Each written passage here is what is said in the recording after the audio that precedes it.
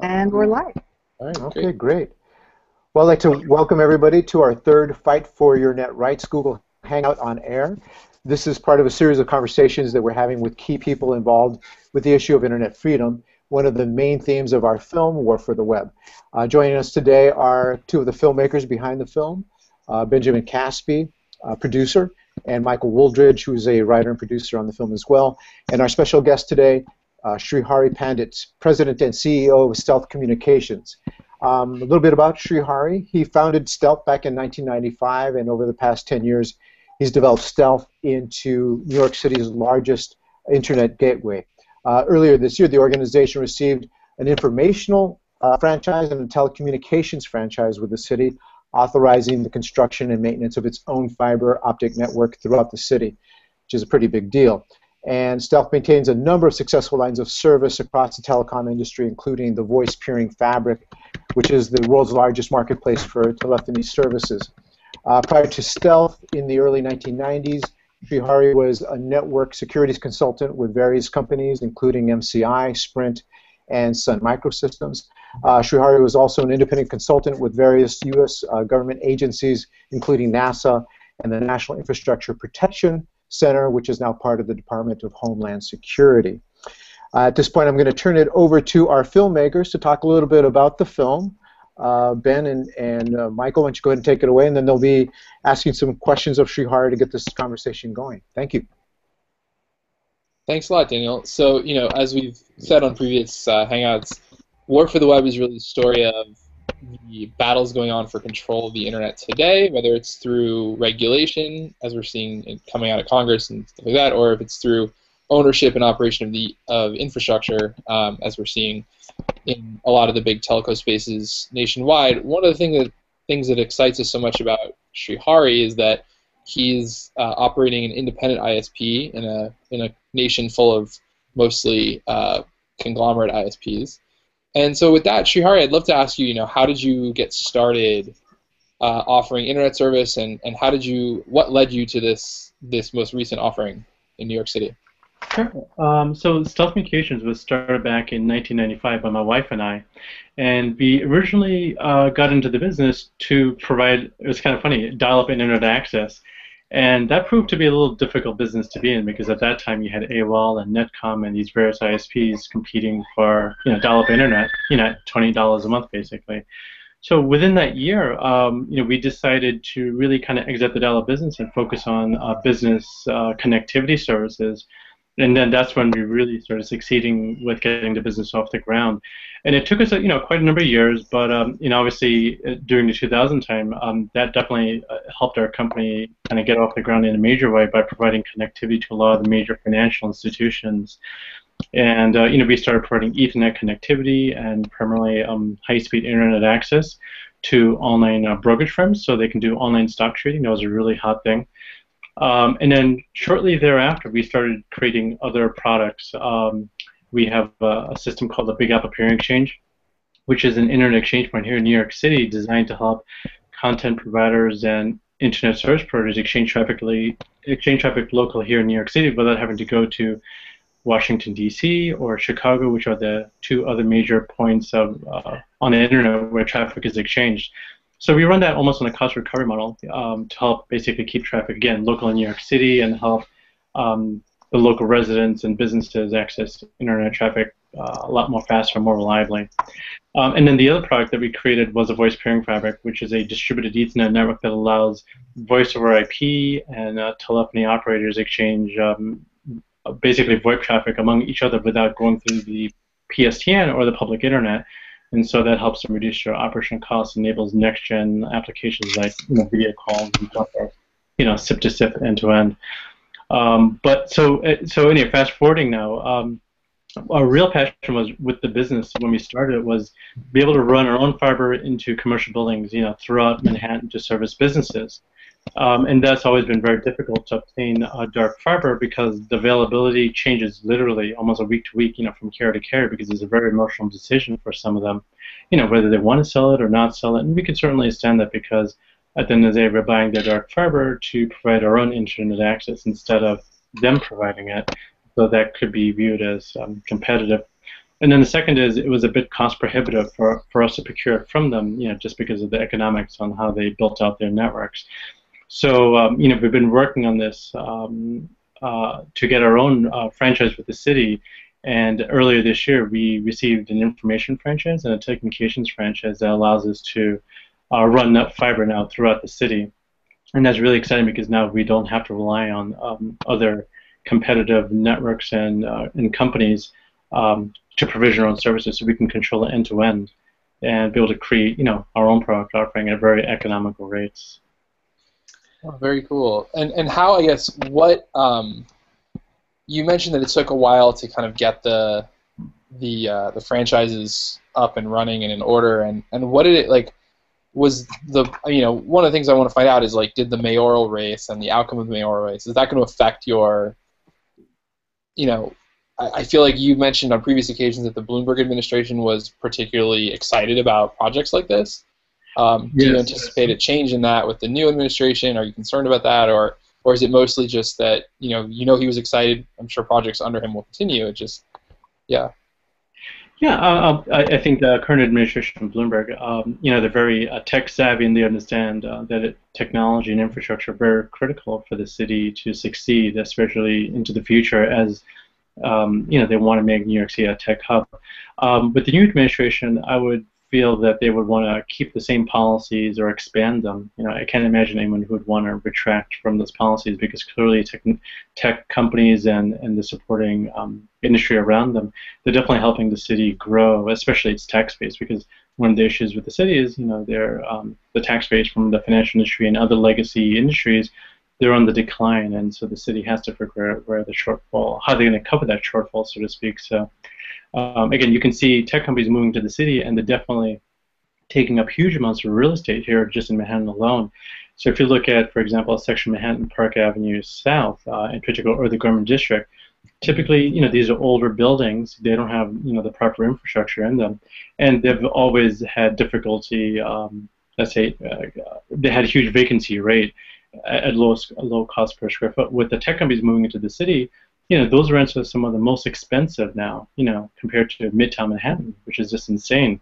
And it's really the tech community driving that real estate up. So anyway, that's one interesting aspect of what the tech community is doing here in the New York City real estate market and the economy. Sure. Just before we jump to the next question, I just want to say for anybody watching, if they want to add any questions onto our Google Plus page, we will try to get to them during this conversation. And I guess I want to just get from, that's what the administration and the local government's view was for technology and bringing IT into the city. What's been the business response in New York City, knowing that there is a fiber build-out coming? Well, I think the local city agencies, when they hear about, for example, us as a new franchisee starting to do this, they're all very excited, very receptive, and they've been actually quite helpful in terms of helping us, get the information, or helping us clear through some of the red tape, so to speak, in order to get what we need to get done. So it's been smooth so far. So I'm happy with that, and I'm hoping after the new administration, things will remain the same way. But in general, they've been very pleasing to work with, actually. What are the capabilities and the possibilities of what you're offering? So you're offering fiber, enterprise fiber, and what are the possibilities of each fiber strand, of each cable? How much data are we talking about? So yes, so the network that we're building, basically, we're building the main backbone's 432 count fiber, cable. It's not that big, maybe slightly less than 1.5 inches in diameter. And we're running these up and down avenues, and then we're running smaller cables, like 144 count cables that go east to west. And this network, each fiber pair is able to support literally hundreds of wavelengths. But we typically right now, so let me back up a bit. So the services that we're offering over this fiber is basically ultra-fast internet access, 100 megabit, gigabit Ethernet, 10 gigabit, or even up to 100 gigabits per second. And we have a very unique architecture and delivery mechanism to be able to bring that cost of delivery of the internet access down very substantially. very competitive compared to what the existing carriers have to offer here in New York City. And that's the way we design it is basically is a completely passive photonic core. So in essence, we're running dark fiber into the buildings, and then we have a passive unit in the basement of the buildings or somewhere in the building that can basically break up the fiber into multiple wavelengths. 8 wavelengths, 16 wavelengths, and we have the possibility of even designing it to go break it up into 120 wavelengths. And customers attach into those channels, those wavelengths, and this box that breaks up the fiber into wavelengths, it doesn't use any electricity. So when there's a major event like Sandy, for example, our system can still continue to operate, and if the customer can still power their devices, in the office, they can actually use our passive photonic connection, which goes back to our POP site in a major carrier hotel, let's say 325 Hudson Street or 60 Hudson Street or 111 8th Avenue. As long as those carrier hotels have power, which we've always had power, throughout all these events in the last 20 years, the customer can still get their internet access service. So anyway, internet access is one of the services. The second service that we are offering is dark fiber, which is the service I was mentioning to that we had such great difficulty procuring, cost effectively, systematically, and so forth. So we actually have the standard product offering where an actual hospital or university or any business for that matter can say they can have their own raw fiber optic cable from one building to another building. And by providing the raw fiber, it actually allows them to hook up any electronics they want on that fiber and run at any data rate, and we just, they just pay us, for the rental of those fiber pairs, if you will. So those are the two main product offerings that we're offering. And what's the process of actually installing the fiber underneath the cities of New York? Oh yeah, so we actually have some photos of this on our Google Plus page. So if you search for Stealth Communications in Google Plus, it's pretty cool actually. I've only seen it a couple times, and even though we've been putting this business plan together, I don't know for how long, I could tell you, maybe over 12 years.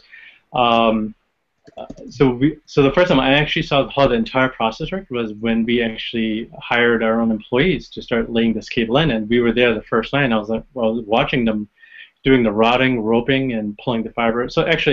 So the way we lay cable in is they have to basically push a rod underground in the duct from one manhole to another manhole, block to block.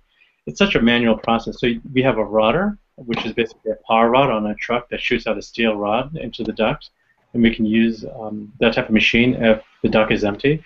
Or they'll typically use hand rods, and literally it's just a rod, that they push into the duct. Once it gets to the other end, they will tape a piece of rope, pull the rod back, and now you have a rope from one section to another section. And they keep repeating this, until they get them until the ropes are on a footage or they get to the destination. And then once the rope is in place, let's say a span of 2 or 3 or 4,000 feet, then they'll basically tape the rope, or we have I don't know, it's some type of gadget to hook up the fiber to the rope, and then they'll pull it all the way through all the sections, section by section. And so that's how it is. It's actually very simple, just a manual process, very labor intense. But from the time we got the franchise in February, and from the time they started hitting the streets in June, we have basically cable now from Midtown all the way down to Union Square and in the financial district. So really impressive for such a small crew of 4 people for them to lay that much cable in. And we're in the process of now getting a couple of our first buildings on net, which is pretty cool. That's excellent. So when you mentioned, just to make sure, because I'm sure there are people watching who aren't as familiar as perhaps we are with kind of what it looks like underneath the streets of New York. You mentioned, getting cable into the duct. So what are these ducts? What's underneath the streets that lets you? Oh yeah, a little background on that. Back in 1891 is when a company called Empire City and Subway was created. And I think it was the mayor at that time who basically ordered the creation of this entity to bury all overhead cabling underground. And this might be actually covered in tubes, in the book, actually. So it might be an interesting question for him from a historical perspective. But anyway, so some of these ducts are created back from 1891, and they're made of different types of material, clay, mud-type ducts, could be made of wood and so forth. And obviously, most recently, over the last, let's say, 20 years, some of the newer ducts are made of PVC. So we try to find any ducts, some of the older ducts are much more deeper versus the newer ones, which are more closer to the surface, when you enter into the manhole. And so it's very crowded, very congested. You have a lot of copper. Obviously, even though the copper may be dead, it's very difficult for Verizon to pull that old copper up because it's literally now part of the conduit.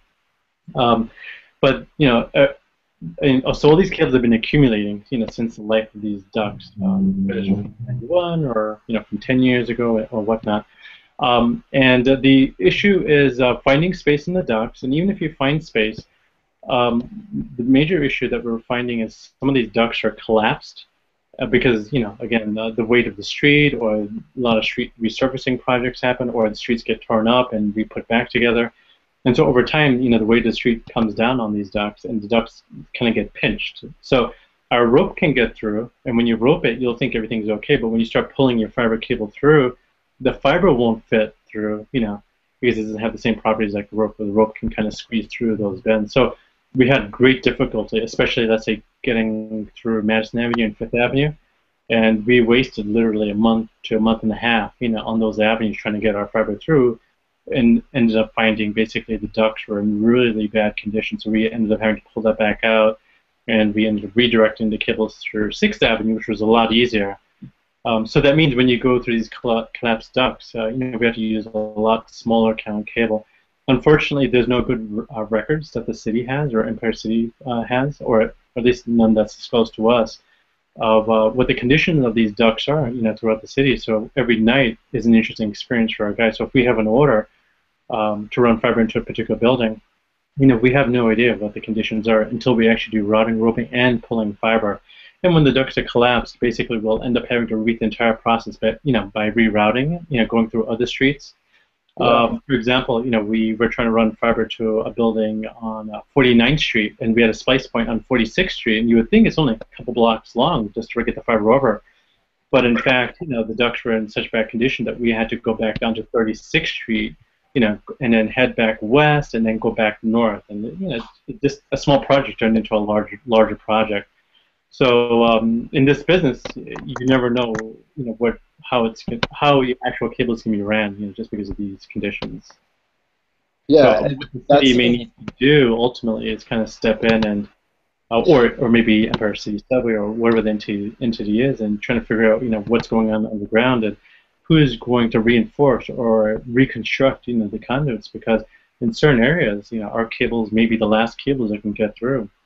And so that isn't a very good position for the city to be in, from a longevity perspective, because the city really needs a lot more providers like Stull in here to really make it a more competitive environment.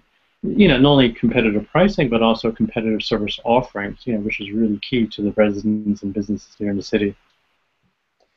Yeah, I mean, it struck me, like, I was talking, I work in media in addition to working on this project, and a couple of the companies that I worked with are paying, $2,000 a month for 4 megabit connection to the internet. That's coupled with their phone service, and if they dump the internet, they lose their phone service, and it's like a whole thing. So definitely, I think New York City is ripe for kind of a competitive internet marketplace. And you would think that, given that it's such a large city, that would already exist, but it doesn't really. Not from a kind of small business to medium-sized business, growing business perspective, at least. Every day we're coming across businesses, who basically have service from the incumbent carriers, and they're really restricted. And when they hear about what we're doing, they get really excited. Yeah. But I can't believe it's actually been going on for so long. Back in the late '90s, I actually wanted to run fiber and gigabit internet access, to the buildings. And fast forwarding, here we are in 2013, 2014 coming about. And we still really don't have cost-effective gigabit internet access, and this is just insane. There's no reason why businesses can't get cost-effective gigabit service. Yeah. What do you think? What do you think cities could do, like New York, to promote smaller ISPs or promote a more competitive marketplace? What would you suggest for those cities to allow gigabyte service into communities that don't have it?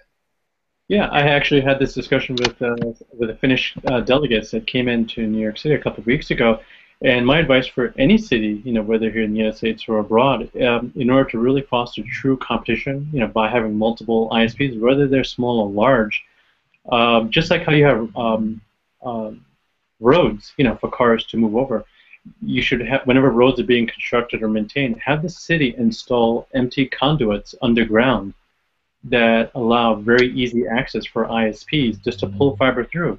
So this way, none of us really have to cut the street up, dig it up, or anything like that, because that's really the most expensive or difficult process. So anyway, laying conduits in is the first important thing. Second is building conduits also into buildings, because if that's there, then all organizations have to do is really pull fiber through existing conduits that the city owns. And the third thing is make sure the franchise process or the rights to utilize the conduits are very cost effective. That's the next piece I would say.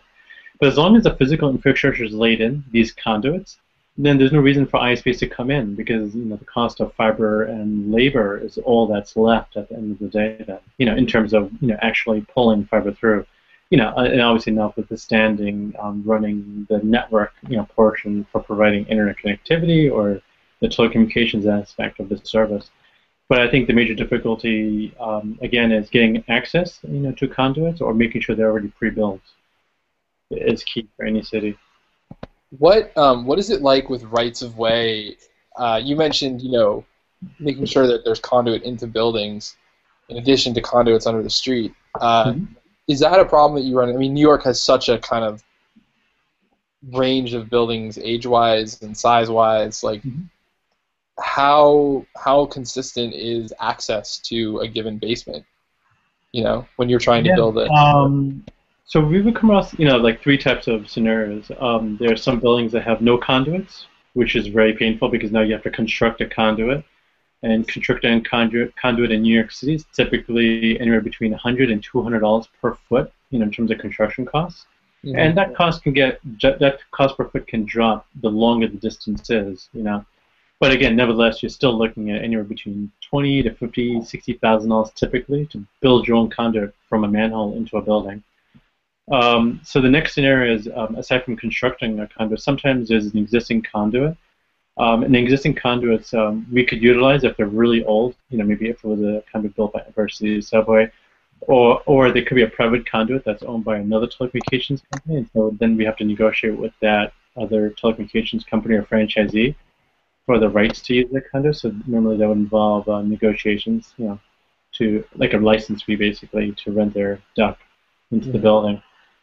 But every building is different. So some buildings, actually, we're also finding out now, which is getting common, especially if you look at Rockefeller Center. The building owners actually are building their own conduits, which is really smart.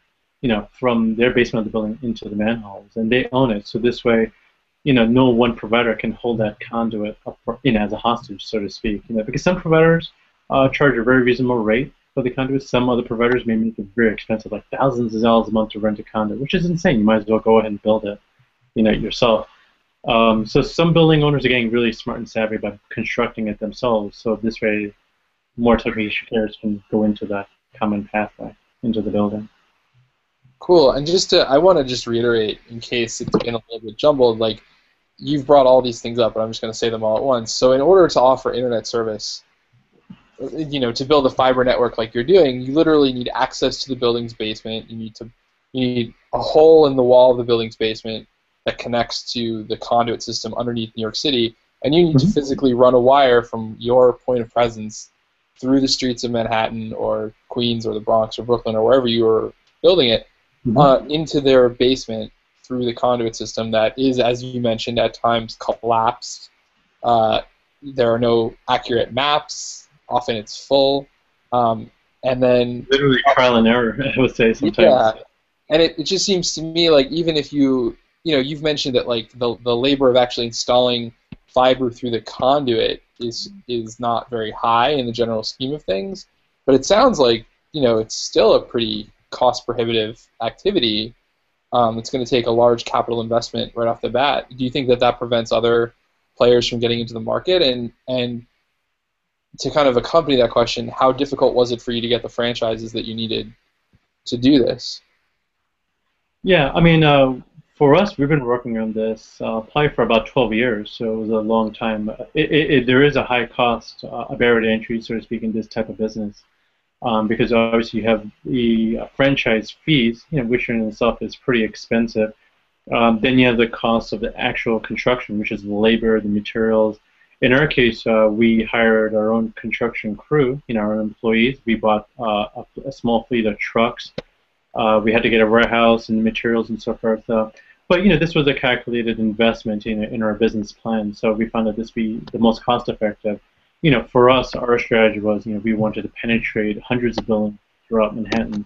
And so the decision was, do we contract it out or do we bring this in-house? And in-house was a lot more cost effective because not only cost effective, but we can also control the delivery and quality aspects of it.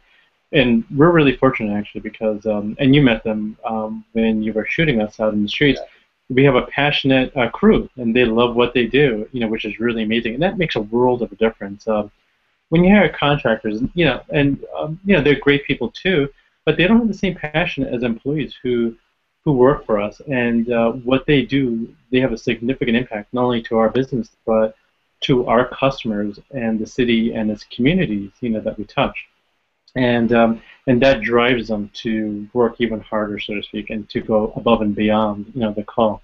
And if you just look at the rate of progress and what they've accomplished just in a matter of 2-3 months in terms of laying cable, that's really impressive. Going from basically nothing to trying to figure everything out from scratch. But anyway, with that being set aside, in New York City, it is cost prohibitive just because it's New York City. But I think in other cities, if they could make the franchise process, if they make the franchise cost lower, so to speak, so that means the barrier to entry is lower, and they have these conduits, the pre-built infrastructure in place in the streets and from the streets into the buildings, that would eliminate majority of the construction costs, and that would allow a lot ISPs of all sizes to come in and compete, for providing services. Yeah. That makes sense. Well, now I'm curious. How many miles of cable have you laid, and how many more miles do you have to go? Well, this is a process that's gonna be never ending. Even in Manhattan. So right now we just laid cable. Our main trunk cables run along 6th Avenue, Avenue of the Americas. And next year, we want to get another route on the west side and east side of Manhattan. So we'll have 3 main backbone cables, that run north to south across Manhattan. But it's going to be miles and miles of cable. I don't know how many miles of cable we'll run, but we're doing, I guess we're buying enough inventory to get the job done, make sure we meet our numbers. Again, we're a small company, so right now my wife and I self-finance this entire operation. So we're taking it step by step. I don't know how much what we actually laid in. I just know we have, again, a chunk of cable basically from Midtown all the way down to Union Square, and then a chunk down in the financial district, and we should have the remaining gap completed off maybe by year end or by January next year. So that'll be at least 4 or 5 miles worth of cable I think we'll have in the ground. Easily, maybe even more, because obviously we have cables going out to buildings and so forth. And as the business scales, this will probably get a lot larger. We have ambitions to get our fiber across into Queens and Brooklyn, and eventually into Staten Island. Which is what we're hopefully working for in the next year or two. And how much data can pass through the cable backbone versus a light wave versus a single strand? Oh yeah, no, actually we control that really. Once you have the raw fiber, it's all about the electronics that you place on the fiber. So right now, the current technology, commercial available technology that we can get on our hands allows us to run 100 gigabits per second per wavelength. And today we use what's called CWDM wavelengths. They're very cost effective. So CWDM wavelengths allows us to provision 16 wavelengths per fiber pair. And we can also switch into DWDM wavelengths. The component costs are a little bit higher, actually a lot higher, and that allows us to get into 128 wavelengths or even higher than that. So if you just do the math, it's massive in terms of the amount of data that you can pass. So on the current systems that we have, we can pass 100 gigabits times 16 per fiber pair.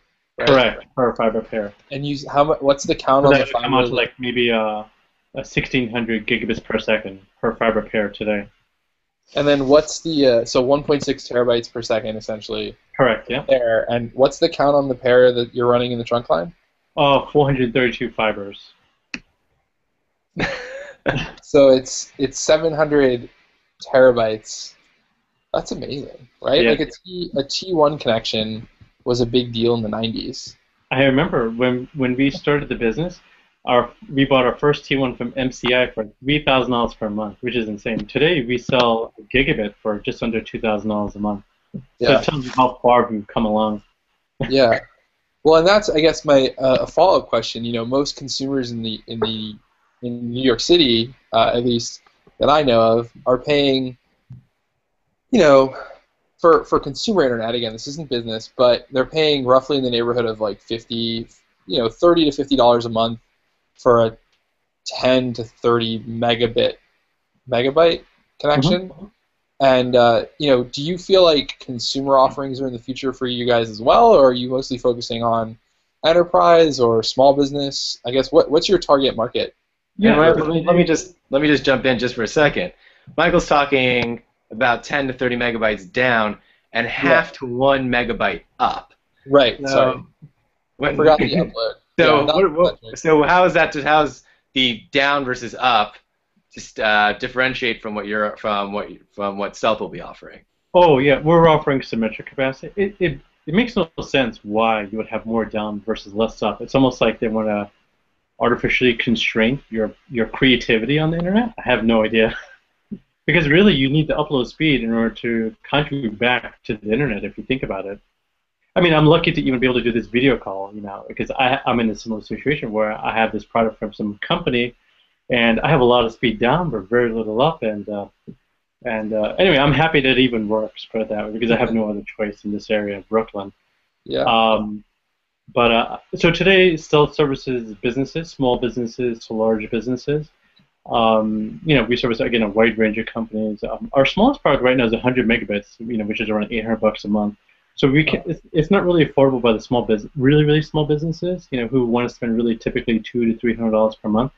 But I think as we continue to build our business and get scale, we want to figure out how we can service the really small businesses, with a really truly competitive, ultra-fast type of internet product that provides symmetrical capacity. And so again, it's just a matter of getting to the economics. Again, we're a small company, so we have to, figure out where we can service. I guess where we can provide the best value, for the limited staff and the limited resources that we have. Because to service smaller businesses in residential, it's a lot more time-consuming. We need to build up a larger staff in order to handle that. Then we need a lot more crews, if you will, to handle the installation. So it's a much more complex organization that we need to construct, if you will, to get to that stage. So I think eventually, that's something that we are very curious to take a look at. Because once we have these fibers in the streets, there's no real reason for us to technically not bring fibers into a residential building and then install these filters. So each, residential unit can get their own fibers, have fully symmetrical internet capacity. The real issue really comes down to is how do we handle that customer care and technical support, the whole technical support aspect, because really that's one of the major cost centers for us. For dealing with the consumers. And then obviously we need to get the price points down a lot, so that means we also have to adjust our economics. So that means we need to get to a larger scale in terms of getting larger volumes of traffic, negotiating probably better costs on our components, so to speak. And we'll have to see if we could realistically provide symmetrical gigabit internet access at, let's say, $80 a month, comparable to Google Fiber.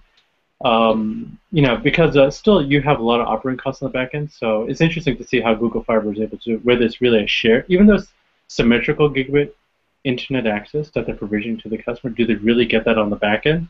I'm sure there has to be some sort of load factor in order to get it down there, because still the raw bandwidth costs, aren't really there at this time to make money at $80 a month, to provide truly guaranteed internet access. So there has to be some sort of load factor, maybe 10 to 1 or 20 to 1. But when you're running at gigabit type speeds, to the home, then the backend infrastructure has to be 100 gigabits or more. So when you do the load factors, you're fine. You can play with those numbers. Right. Okay. Now, do you guys also offer? Because I know, like, I work for a variety of different small businesses, and one of the things that they've mentioned to me is that they'd love to drop their internet service through their telco provider, but that ultimately, when that happens, the rate for the actual telco service goes sky high. Do you guys also offer telco service, and is that I guess these things like lockup contracts and the kind of the way that the marketplace has been structured, at least in a lot of the U.S., is you have these sort of people are offering tiers of service, and if you try to scale back your tier and switch part of your service to another provider, the rate for the next tier is higher or just as high as what you were previously paying for. It's a competition practice, and is that something that you guys have run into? And if so, like, do you also offer phone service? Are you offering information services in addition to telco services to kind of make sure you can compete in that environment, or is it something that hasn't really come up yet? It hasn't come up yet because, again, we're selling only to businesses. Really two or three main products, which is really the dedicated internet access, dark fiber, and maybe transport services. But I think VoIP has come up a lot, with inquiries. But we work with a couple partners who are really specialized in that particular field in terms of providing hosted or cloud-based PBX services. So we've been referring, those clients to these organizations since they're specialized. And we don't offer TV. But let's say we got into the residential business. That is an issue because that means, residential customers, they love the internet, but they do need phones may not be that big of a deal, but they want TV. And so, how do we do TV? And hopefully, there's competition on the internet. Maybe YouTube will get into the TV business. Who knows? But you get the idea. Once that happens, then I think people will just care for only internet access, and they'll buy over-the-top services from providers. Whether it's telephone service or video-on-demand service. Obviously like Netflix, or maybe they'll get their live TV programming from Aereo, which is a Brooklyn-based company. I don't know if you follow what they're doing. That's pretty cool. Taking over-the-air TV signals and allocating a micro antenna per subscriber and then streaming it out to the internet. So that might be an interesting alternative. Yeah, Aereo is really cool. It's one of my favorite small businesses that I've heard about.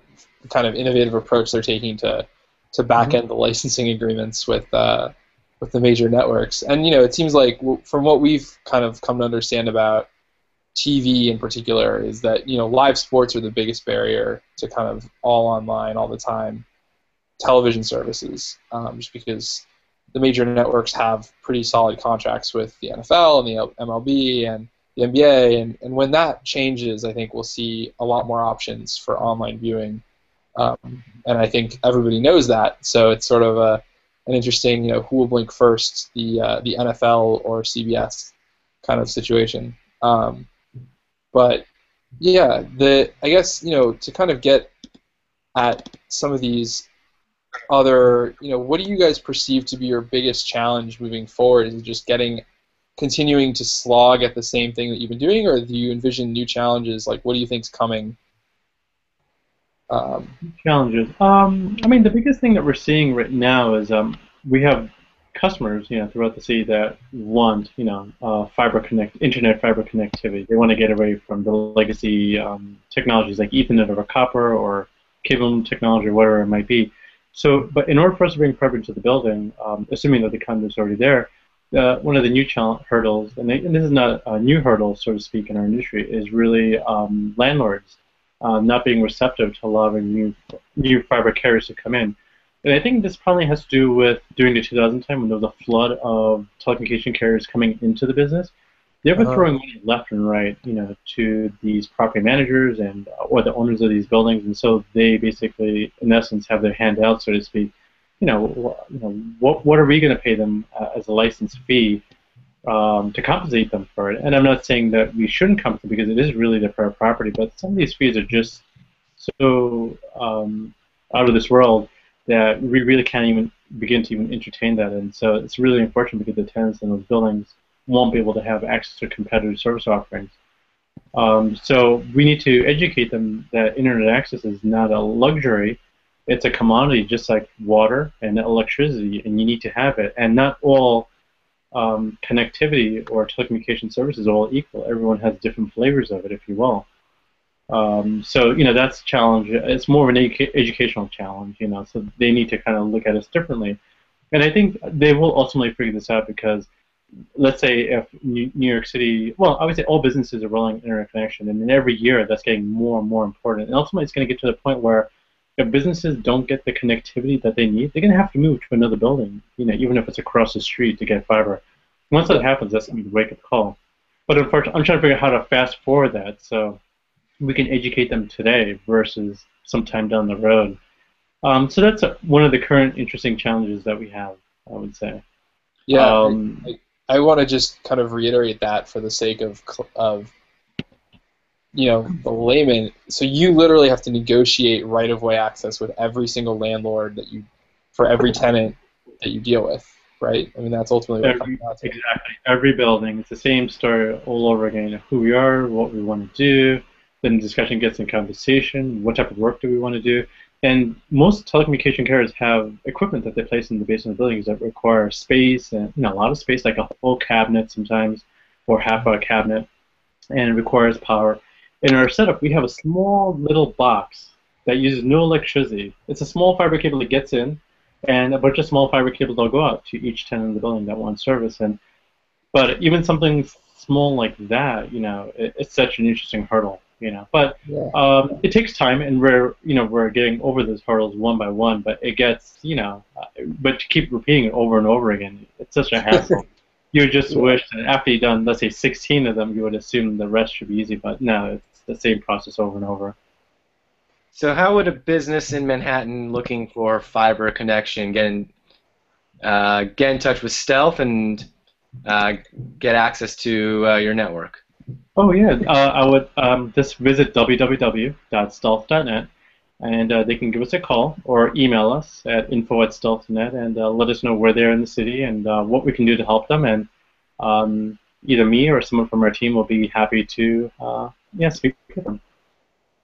I'm just curious, and if you're not, when you run into difficulty with landlords, have you gone to tenants and said, "Hey, we're prepared to offer this service for this price, but we can't get access to your building"? Is that something? Yeah, we've done that, and that helps only if the tenant is in the process of negotiating, or they're moving in, or there might be a substantial tenant in the building. Yeah. Usually that helps a lot, but if they're an existing tenant there for quite a long time, we've seen two cases where nothing really got budged, and the tenant obviously knows what the situation is because we're really transparent to things like this. Yeah. And we usually leave it up to them or their broker to try to figure out what to do next. Yeah. It's an interesting, to me it seems like a really exciting time then to be a developer in the city because there are, for commercial real estate at least, there are a lot of opportunities to really make your building competitive in a way that a lot aren't if you're building a new building or renovating an old building.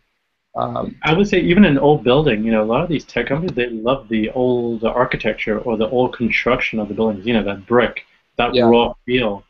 The only thing they're lacking is just fiber in those buildings. So, they can give any of us a call, so to speak, and as long as they get the fiber in there, they'll be a magnet for all high-tech companies. High-tech companies, all they really need is nice-looking, space that's clean and fiber, right? Yeah, that's and electricity. And running water. Electricity. But that's mandated by the city. They have to have electricity and water. Right? If they're gonna be a commercial zone. But no, it's exciting. What you're doing to me is really exciting. And I know that as someone who, like I said, I work in media in New York City, and we pass all kinds of data back and forth. I would say we're probably one of the higher, us in like sort of database. Really intensive data-driven stuff is probably the most intense users of bandwidth that I can think of in finance. And we're always looking for more. Every company that I've been to wants more internet. They want faster internet. They want to be able to push dailies across. They want to be able to push huge pieces of media back and forth. And being able to do that really changes the game for them because it means that they don't have to be locked to New York City facilities, but they can operate elsewhere as well. And so it's exactly. really important. Yeah. And yeah, we've been doing it now almost for 18 years in terms of providing internet connectivity. So when we started laying the fiber out, we love it because it's basically dark fiber that we're provisioning to all these buildings.